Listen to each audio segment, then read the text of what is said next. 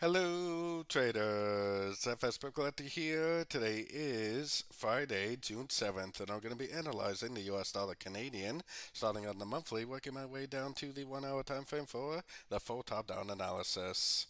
So on the dollar CAD, I'm still looking at this as either an A or 1. I still think this looks now like 5 waves up, which is why I think actually it's a wave A of wave B, and I think this needs to go down to make an ABC of B, which is a B of B, and eventually back up for a wave C of B, or a wave C of 2. So, keeping that in mind, taking it down to the weekly time frame, I still think this is very impulsive down, and it is 5 waves, which is why I think it's probably an A or maybe a wave 1. I still think this is a complete correction right here, like a wave B, possibly a wave 2, more likely a wave B, and I still think this is going to end up continuing down probably at least to the 100, maybe 123, and possibly even quite a bit lower than that to make a wave C, just like what I was showing on the monthly time frame. So taking it down to the daily time frame. On the daily time frame, this has been a very overlapping pattern, but I definitely think there's some clarity to it. I think this is impulsive down, possibly 1. I think this is impulsive up A, 3 waves down B, impulsive up C, 3 waves down D, impulsive up E. I think we may already have the end of a wave 2, and I think there's a pretty good chance it's just going to keep on trending down in a big old wave 3, probably a wave 3 of wave C on the higher time frames. So taking it down to the 4 hour time frame.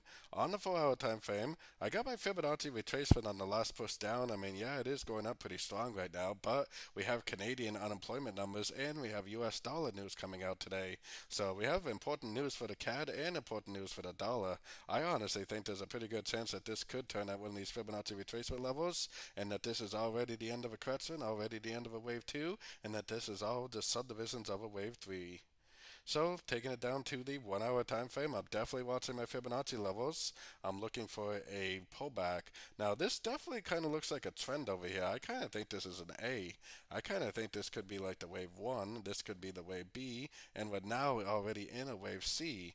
If it is already a wave C, then it might even go up and retest these highs, or possibly even go up to this trend line before the news and end the wave C and continue the downtrend. Like this would be a wave 1, this would be like an ABC of 2, and then it goes down for a wave 3.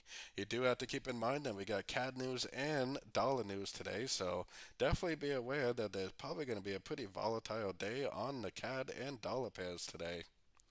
So anyways, if you would like to join my free Discord channel, the link for that is down here in the corner. And if you'd like to check out my website to get access to my daily live trading sessions and access to my swing trade setups, check out my website down here at fxpipcollector.com. As always, thank you and happy trading.